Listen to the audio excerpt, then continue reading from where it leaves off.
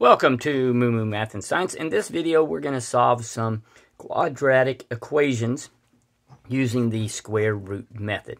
So let's get started. I'll go a couple of different types that you may encounter. Okay, this first one, I know 25 is a perfect square, so let's work through this. First, what we need to do is get rid of the square. And so in order to do that, we're going to find the square root of both sides, okay? And square root of 25. So whenever we go with this, the square root will be, this cancels, so it'll be x minus 2 equals, and I know the square root of 25 is 5, but it is plus or negative 5. So now what we will do is we will solve it for both a positive 5 and a negative 5. So what we're going to do is we're going to add 2. And so let's work the first one over here. We have x minus 2 equals 5. So we're going to add 2 to both sides. Okay.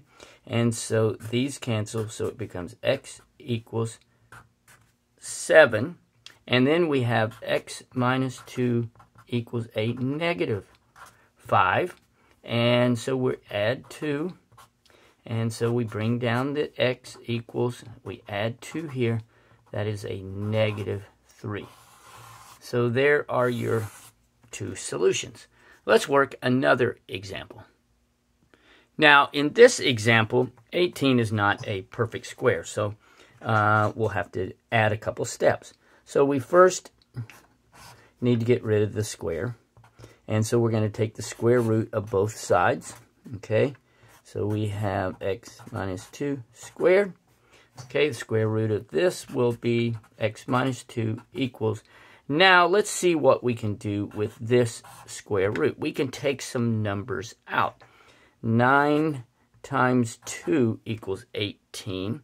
The 9 is a perfect square, so I can take a 3 out. Okay. So now we have x minus 2, okay, equals 3 square root 2. So now what I need to do is get x by itself, so I'm going to add 2. And once again, this is a plus or minus, so it will become x equals 2 plus or minus 3 square root 2. Okay, so there's your solution. Let's work two more examples you may encounter. Okay, with this example, remember the square is attached to the x, not the 3. So we need to get x squared by itself. So we're going to divide both sides first by 3. These cancel, so we have x squared equals 432 divided by 3 is 144. Okay, now what we do is we need to get rid of the square by taking the square root. Okay, and, excuse me, that's square root of x squared. And that becomes x equals, and the square root of 144 is 12, and remember it's plus or minus. Okay, I thought that one was pretty straightforward. Okay, one final example. Okay, this one has a little bit of everything in it. So let's get started. First, we want to get x by itself.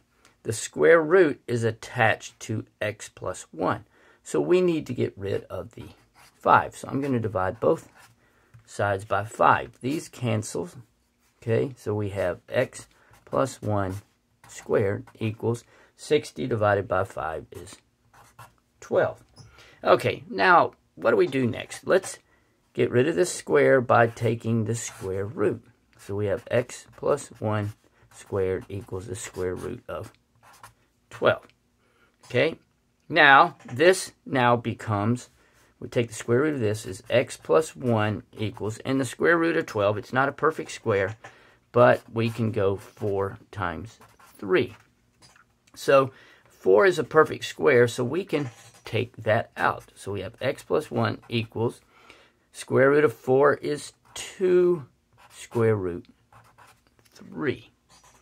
Now, what do we do here? But remember, it's plus or minus. Well, we need to get rid of the 1, so we'll go x plus 1 minus 1 equals negative 1 plus or minus 2 square root 3. Now, you may be tempted to just add it to this 2, but do not. It is negative 1 plus or minus 2 square root 3, because this is a square root. It's part of this square root section. Okay, so let me rewrite it because I didn't cancel that out. X equals negative 1 plus or minus 2 square root 3. I hope that was helpful. Thanks for watching. And remember, kindness multiplies kindness. Be kind to someone today.